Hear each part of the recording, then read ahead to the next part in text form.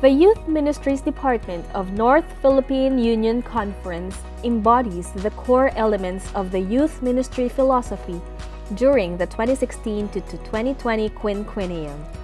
The GC leadership chose the theme Reach the World for the quinquennium with emphasis on the total member involvement. The Youth Ministry supports its program by emphasizing the total youth involvement through leadership empowerment and giving them the keys as expressed in the words, pass it on.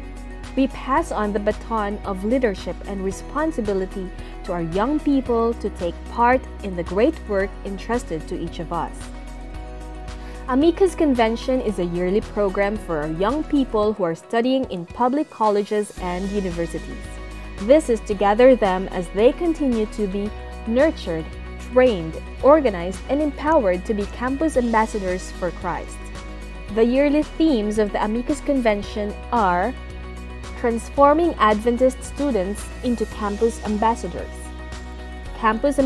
in words, in action, and in faith, and absolute obedience. Another annual event of NPUC Youth Ministries is the Young Professionals Convention and Mission Trip. These are the convention themes: limitless, called, and sharing to others the Word of God, or so. For the year 2020, the NPUC Young Professionals scheduled a mission trip in Mindoro, but due to the COVID-19 pandemic, they decided to have the NPUC-wide Young Professionals Digital Prayer Conference with the theme, Keep, Holding, and Beholding. The NPUC Youth Ministries supported the Global Youth Day, a yearly program initiative of the GC Youth Ministries, where our young people and other members of the church participated in doing acts of kindness. These activities kicked off the week of prayer for the young people in the local churches which were held before the GYD.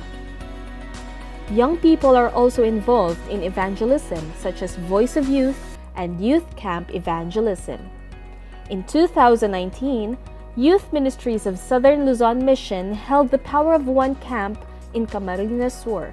There were 1,400 delegates, and by God's grace, 486 precious souls were baptized. The families of youth directors of NPUC organized a family evangelistic campaign at Banawe, Ifugao.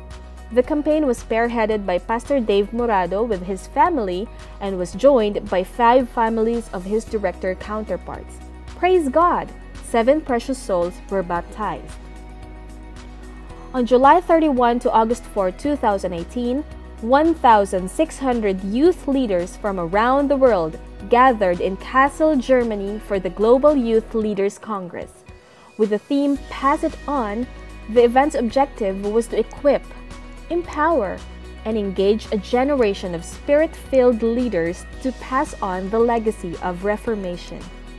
Youth leaders from all over the territory of SSD gathered at Central Philippine Adventist College in Bacolod City for the Youth Leadership Congress held on May 14 to 18, 2019.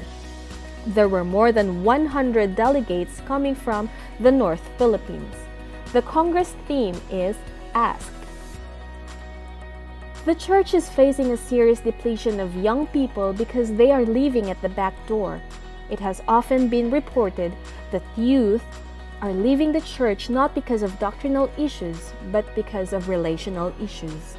The reasons for losing them can be researched and studied, but something must be done now. The youth want to be recognized, listened to, appreciated, and involved in the ministry. For this reason, the NPUC Youth Ministry supported the GC and SSD training for senior youth leaders. We praise and thank God for His guidance to the mission and conference youth directors who serve through different kinds of ministry online to nurture our young people despite the pandemic. NPUC supported the program of SSD to form and organize a prayer ministry network. Missions and conferences organized a prayer network down to the areas and local churches. The NPUC Youth Prayer Network meets online every Sunday at 4:30 a.m. to 6 a.m.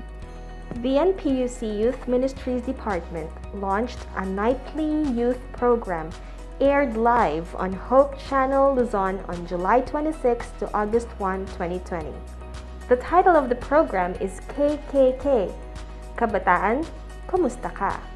The nightly topics for the devotionals were shared by the youth directors of missions and conferences, which discussed the relationship of youth to parents, family, church leaders, fellow youth leaders, opposite sex, and to God.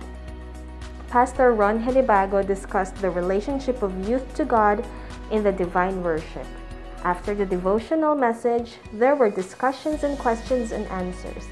Every night, different guests were invited to answer the questions of the viewers. The hosts were Pastor Dave Morado, Pastor Bong Viernes, and Carla Liwanagan. There was also a season of prayer at the end of the program. Our national hero Dr. Jose Rizal said, "Ang kabataan ang pag-asa ng bayan."